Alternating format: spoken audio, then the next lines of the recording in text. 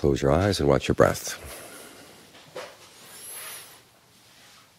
Make the breath your home right now. If the mind goes wandering off, it's going out into uncharted territories, unprotected territories. But if you're in your home, you're safe.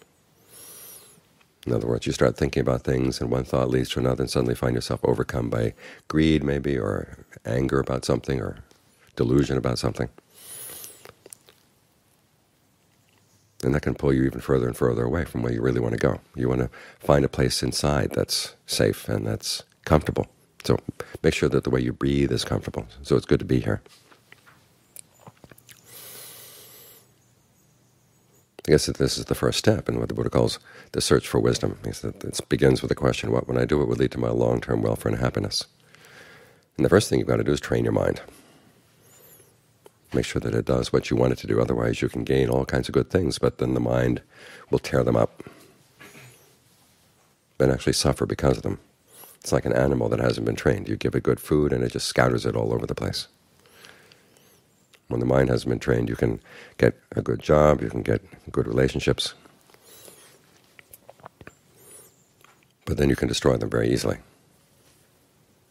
So you have to be very mindful. This is why we're trying to stick with the breath, is to develop the quality of mindfulness, which is the ability to keep something in mind. You tell yourself to stay with the breath, and then you keep remembering, stay with the breath, stay with the breath. And you want to be alert as well to notice what the mind is actually doing. And then you add a quality called ardency, and you're trying to do this well. It's the ardency that makes a difference. Otherwise, you're just going to wander around a little bit, come back to the breath, or leave the breath. It doesn't make much difference in your life, but if you can stay right here and have mindfulness continuous, then when things come up, you're in a better position to judge whether you really want to go with them or not. Otherwise, if you don't know where you are and you're not feeling particularly comfortable, you just jump into whatever thought comes by. And who knows where it's going to take you.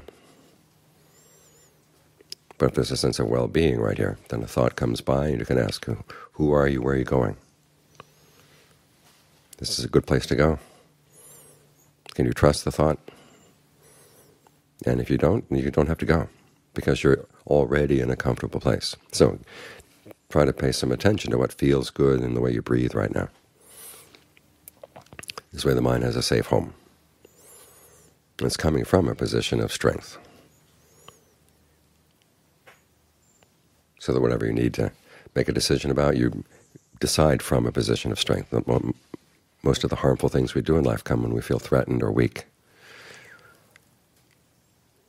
So give yourself some strength inside so you can make the decisions that really will lead to your long-term welfare and happiness.